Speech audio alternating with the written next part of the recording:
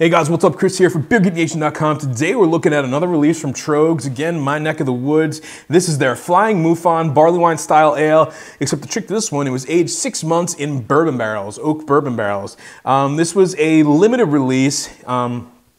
It did get into distribution. I actually picked this one up at the brewery. It's still available at the brewery. They had this as well as the barrel-aged Troegs right now. So if you want to get it, that's probably your best bet if you're local.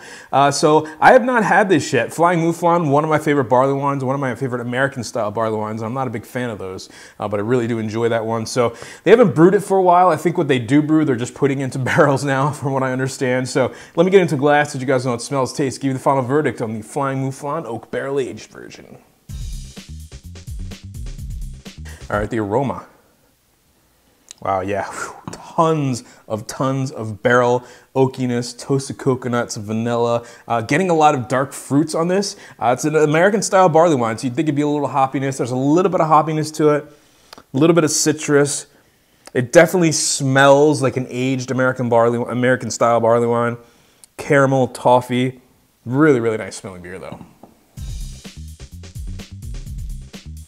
All right, guys, cheers.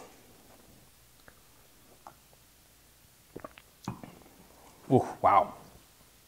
Tons of bourbon characteristic to it. Wow. Vanilla, toasted coconut, a lot of oakiness coming through. Plays off that American-style barley wine really, really nicely. Some of that hop, the residual hoppiness still hanging around there. A little bit of citrus, a little bit of grapefruit, definitely kind of enhanced by the oakiness that you're getting off this one. Lots of dark fruit in there as well. Nice caramel, toffee, like a burnt sugar type of sweetness in there, a maltiness, really, really big body, just coats the mouth with that barley wine characteristic, you know, that liquid grain basically. Definitely in the aftertaste, getting some sweetness in there, but 11.7% barley wine, I would expect that. More of that toasted coconut, vanilla, some dark fruits, a little bit of chocolate coming through. Definitely getting like a dark kind of cocoa type of flavor in there. Very, very light, but it's nice. Kind of blends, brings forward some of the barrel, kind of knocks some of the barley wine down. 11.7%.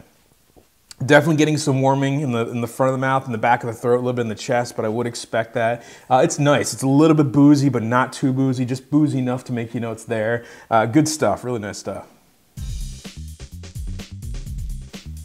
All right, guys, so the final verdict on the Troegs Flying Mouflan Oak Barrel Aged version, 11.7%, available now. Again, very, very limited distribution. I guess it's definitely at the brewery, just because I was there yesterday and picked it up. So if you want to get it, that might be your best bet. But guys, this one is getting an A.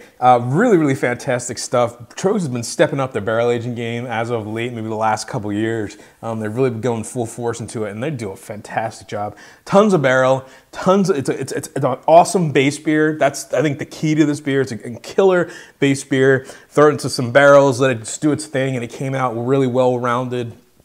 Just kind of knocked all the edges off, the hoppiness, like the fresh beer has, and just took that barrel characteristic, added to the base beer, and just brought to a whole another level. Getting an A for me. Awesome stuff. Remember, folks, life's too short. Drink amazing beers. Cheers.